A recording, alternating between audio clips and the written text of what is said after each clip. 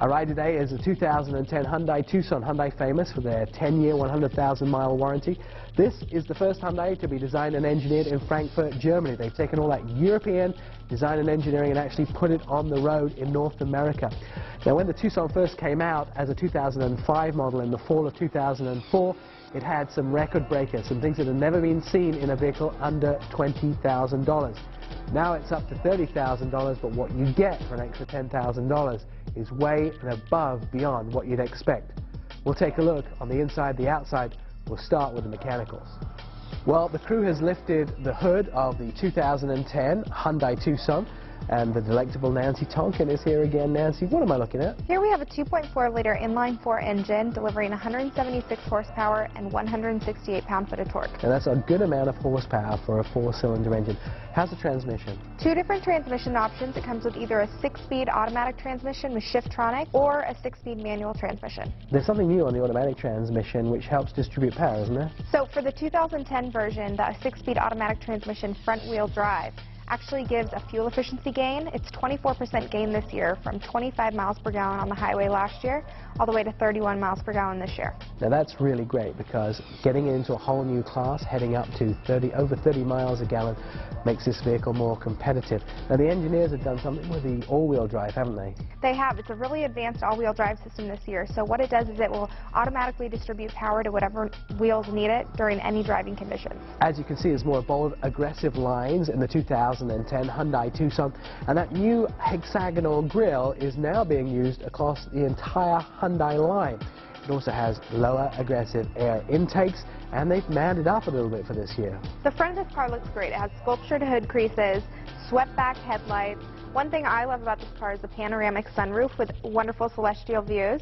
And one thing that's new for 2010 on this model is it's a little over 3 inches longer, 1 inch wider, but yet it's 61 pounds lighter than its predecessor. And of course that beats the competition. It's also a lot more aggressive this year around. Exterior fine and nicely remodeled, quite popular with the Hyundai crowd. On the inside, Nancy, I feel like I should be paying more than the $30,000 sticker price for this, because there are so many electronic advancements and amenities in this vehicle. One thing that's really cool about this car is it has a signature Hyundai accent blue lighting in the interior cabin. It does come with so much technology in it, though. It comes with an optional navigation system with rear view camera. One thing that's unique about this is it has a clean air ionizer, so it actually cleans the air when you have the heater on or the air conditioner.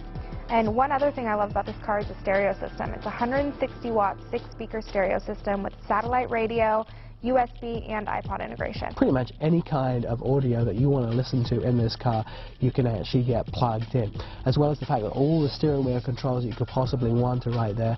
And it also has a new interior space, doesn't it? It does. It has class-leading rear legroom and also improved headroom, so you have a ton of passenger space in this car. I love the two-tone seating on the inside, very much like a European car, and also the fact is that this is actually a great car to drive.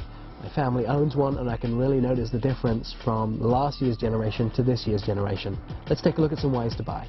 The first thing I'm always going to tell you with a Hyundai is the fact they give you that 10-year, 100,000-mile warranty. That's pretty unbeatable, and we've seen that with a raise of Hyundai sales of over 1/3 in the United States recently. The second thing on this vehicle is the fact you get 31 miles a gallon out of it. Now that's absolutely incredible. They upped it from 25 miles a gallon to 31. It's a 4-cylinder engine, which makes economical sense, and with that new all-wheel drive system, it actually only uses the power at the wheels that it needs to. Along with the incredible technology on the inside, this makes it a perfect shopping vehicle if you're in the class for a CUV. The 2010 Hyundai Tucson Limited has a 2.4-liter 4-cylinder engine and a 6-speed automatic transmission. Its base price $25,843. Our in-studio version was $30,075. In the city you'll get 21 miles a gallon, the highway you'll get 28.